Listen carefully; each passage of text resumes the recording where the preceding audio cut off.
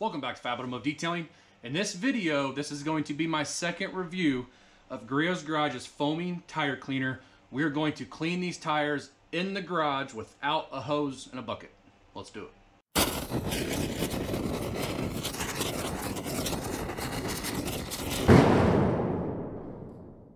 So I have said many times in many of my videos that I do not give up on a product after the first attempt. I never have. I'm sorry.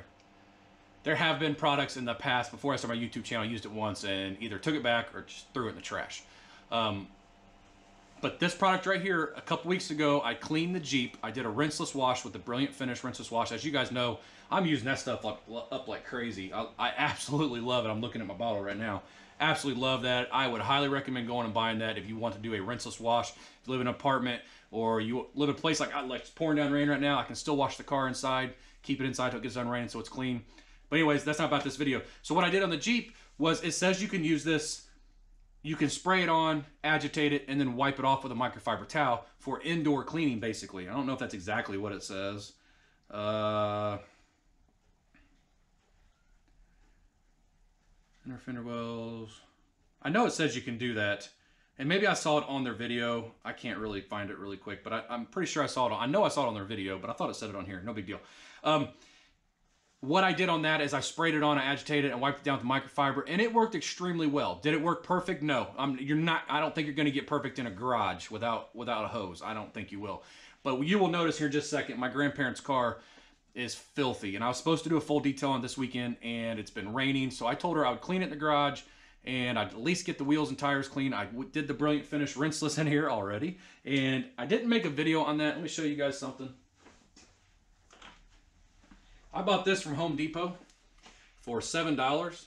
It's a gallon, and I add the appropriate amount of Brilliant Finish rinseless on this, and I use this as my spray for the lower panels. Actually, with this, I did the whole door. I sprayed the whole door down, and then I went into my bucket. It's an extremely safe way to do it. So let me show you guys what these tires look like, and we're going to get the video started. They're filthy. See it? Absolutely filthy. The wheels are really, really bad. I will probably clean those up because I'll clean this tire on camera and then I'll clean all four, but I'll probably do the wheels too and then come back and show you guys what they all look like. But as you can see, I mean, they're filthy. Fender wells are filthy. I don't know what I'm gonna do about that yet here in the garage. Not a whole lot that I can do. Like I said, they're bringing it back here in a couple weeks for me to do a full detail. Anyways, there you go. That's what the tires look like. All of them look like that. Even on the other side, I'll show you this one. Pretty bad as well. So let's get going. Okay, so what I've done is I've put a tape line, obviously. I'm gonna try to clean just this half of the tire so we can do a before and after, basically. I'm just gonna use my carpet brush that I have here. It works great on tires. And then just a 2-gallon bucket of just water to rinse my bucket or my brush in. And then I got the foaming tire cleaner. And then I just basically put 3 paper towels down underneath the tire so it doesn't sit and soak the floor. And I didn't even do that last time, and I really didn't have much on the floor. There was just a little bit on the floor. So my phone might ring during this. And if it does, I'm gonna have to stop the video because I'm waiting on a call from my daughter. But I don't remember what this says. This says 3 to 5 minutes. So you guys will go into the time lapse.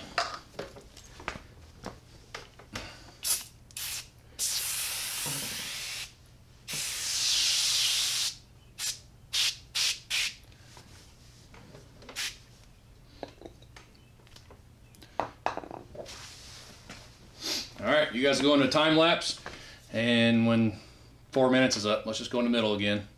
We'll start scrubbing on it. Now I will reapply it if I have to, if it starts to dry.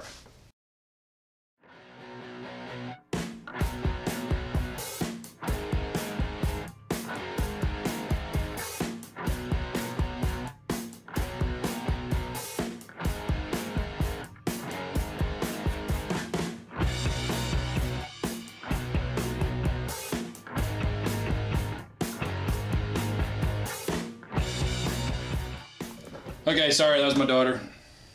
Just as I was showing you guys the timer. Alright, so what I'm going to do, I'm going to dip the brush into the bucket. I'm going to get it a little bit wet. I want to show you guys, see, it's not real wet. towel's not real wet down there. And we're gonna rub this in. Ooh, see how brown it is. Now you want to use a utility towel to wipe this off. You don't want to use the towel you're gonna put on paint.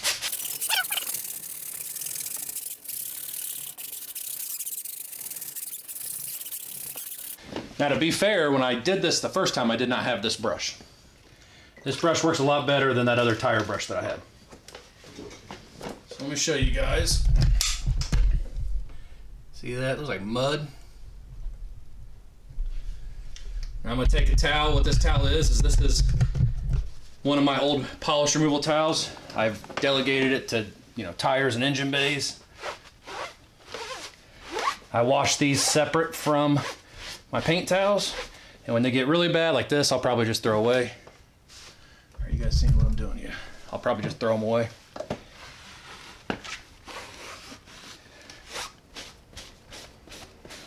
This is the reason I don't give up on products. I was very happy with what it did on the Jeep. It is not as good as their liquid version, in my opinion. I mean, that liquid version looks really good. I like my Adams tire and rubber cleaner as well.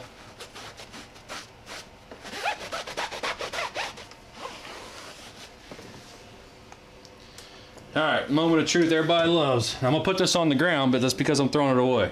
So don't wig out. Everybody wigs out about that stuff.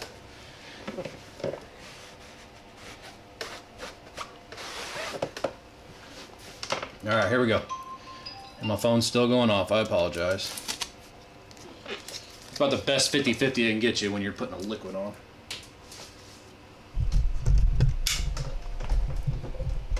There's your difference right there.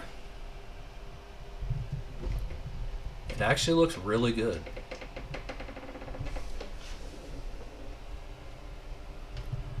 Still don't know how I'm gonna clean these fender wells, but inside.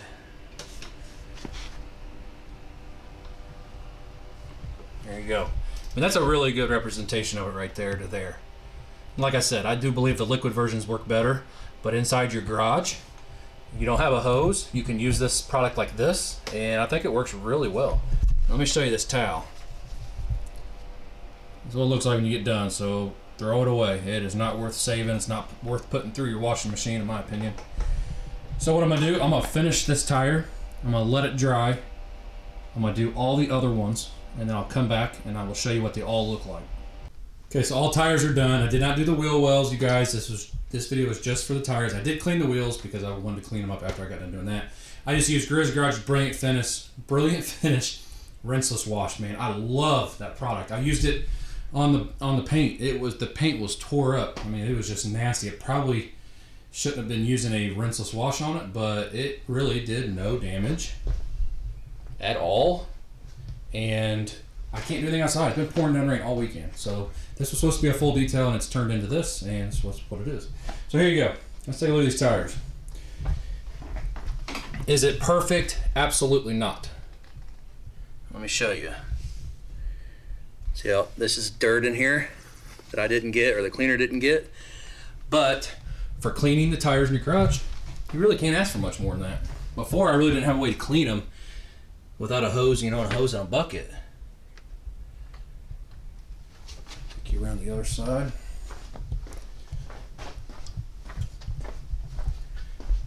This tire's still a little wet, but as you can see, they look really nice.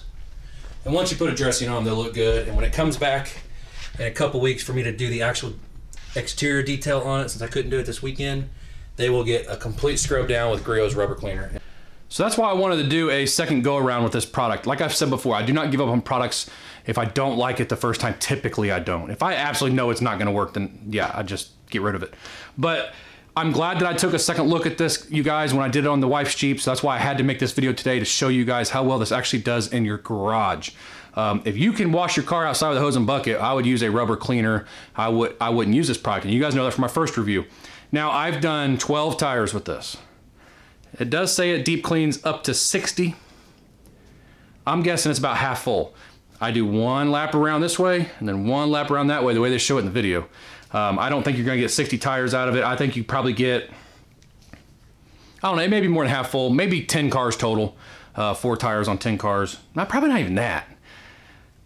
Probably more like 30 tires. Let's just go with that, because it definitely is. If it's more than half full, it's not much more than half full. But I do like this product inside. It works extremely well, as you guys saw. It doesn't make a humongous mess. If you put some towels down, you'll have absolutely no issue at all.